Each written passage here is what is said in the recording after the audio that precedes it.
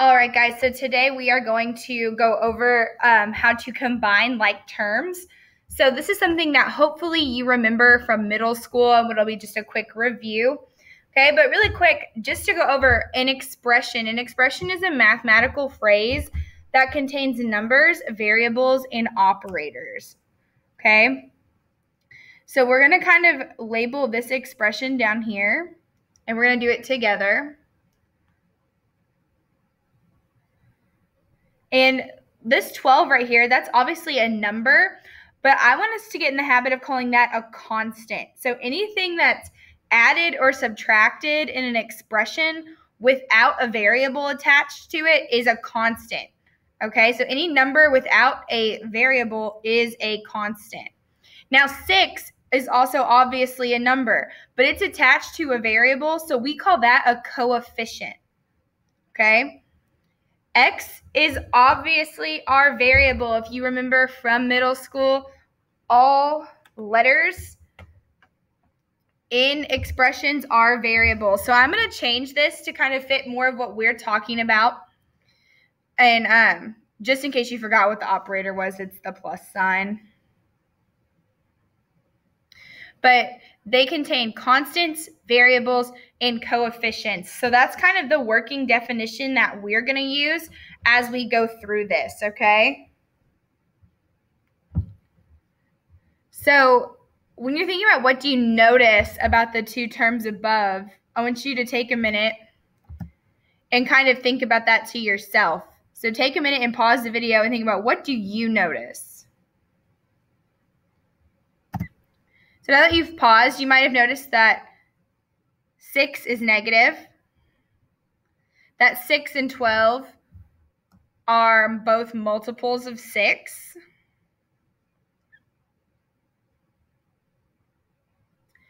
And you might have noticed that there's no equal sign. So that's the big difference, okay? An expression does not have an equal sign. If there is an equal sign, that is an equation.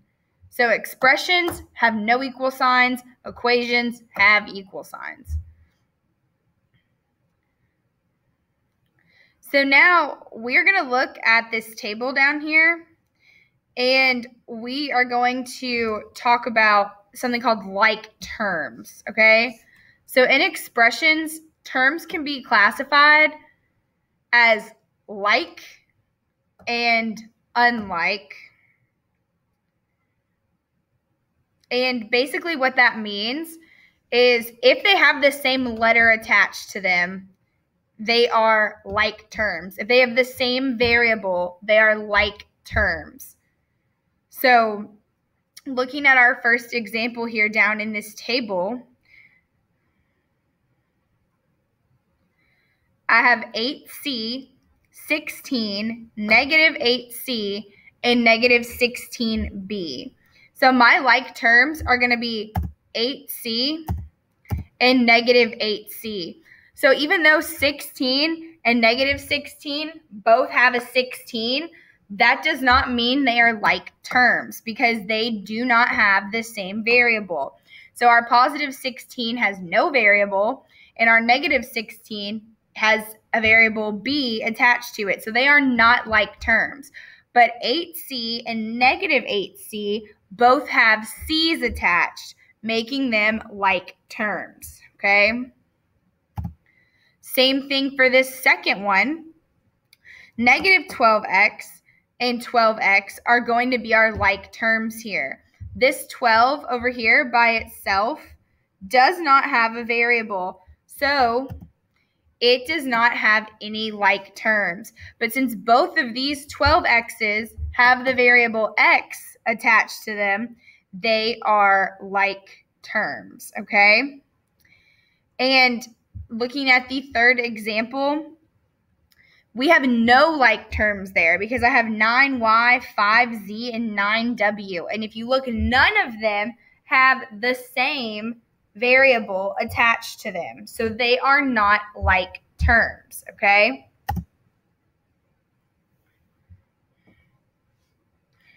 So I want you to pause the video here, and I want you to do the rest on your own, okay?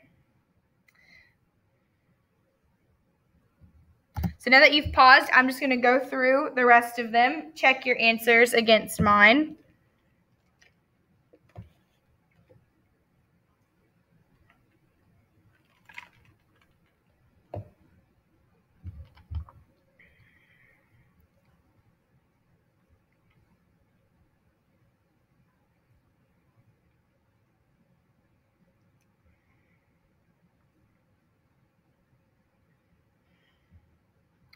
So on this one I just did, I want to talk to you guys about it. So if you look, I put just B. So even though B has no coefficient, it is still a like term to 4B and 9B. So when thinking about like terms, you're not focused on the numbers or the coefficients. You are focused on the variables, okay? So the variables have to match. If the variables match, they are like terms no matter what the coefficient is, okay?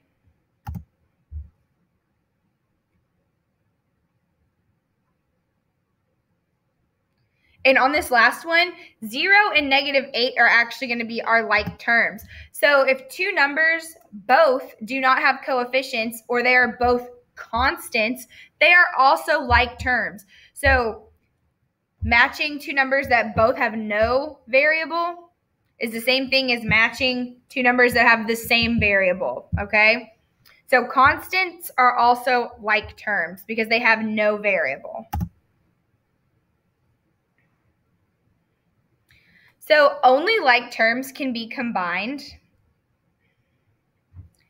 And we're going to look at kind of like a visual representation of this. So the Robinson family orders snacks at the state fair. They bought the following drinks, which are going to be represented with a D. Pizza will be represented with a P. Ice cream cones will be represented with a C. So I'm going to go ahead and label those with the appropriate variable.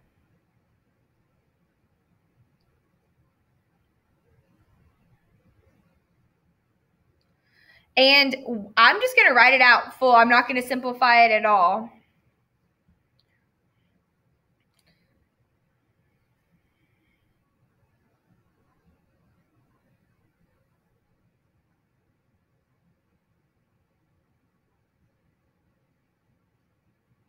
So that looks very long and convoluted, right?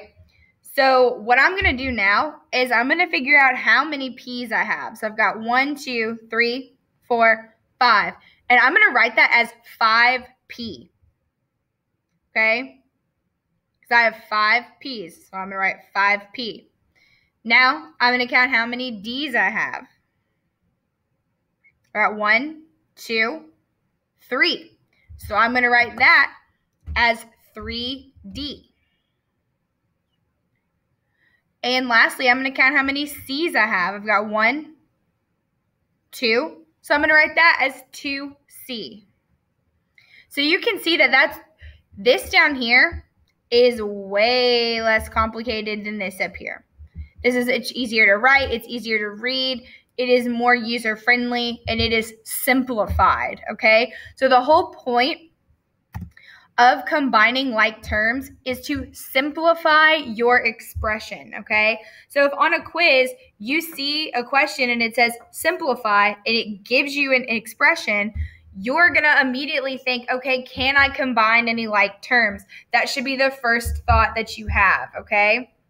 So I'm going to do some examples down here, and then you guys are going to do some on your own. So for number 1, I've got 7A minus 6 plus 8A. And when I do these, I like to rewrite them so all my variables are next to each other. You by no means have to do that, okay? If you don't want to do that, you do not have to. I am just telling you that it will make you make way fewer mistakes, and it'll make it easier for you, okay? So my 7A plus my 8A, and I just moved that minus 6 to the end over there. And that is going to give me 15A minus 6.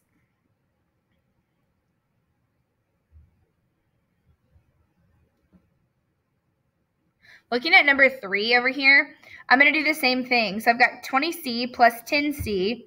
That's going to give me 30C. And then I have 8D minus 5D. So one thing I want to tell you is when you're combining like terms, you pretend like that operator is kind of attached to that coefficient, okay? So that 5 has to be a minus 5. I could not add that 5. It has to stay a minus, okay? I got 8D minus 5D, which gives me 3D. So I'm going to have 30C plus 3D here.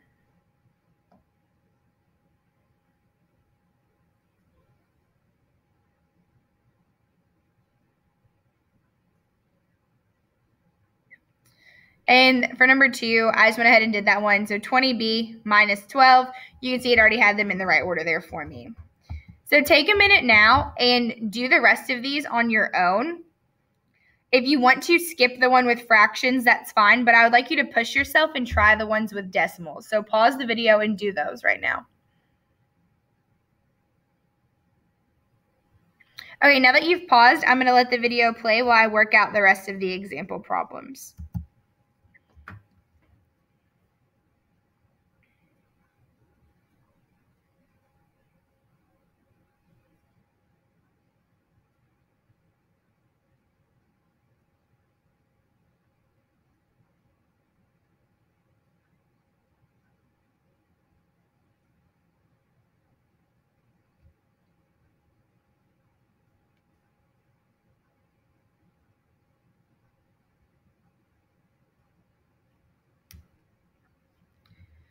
Just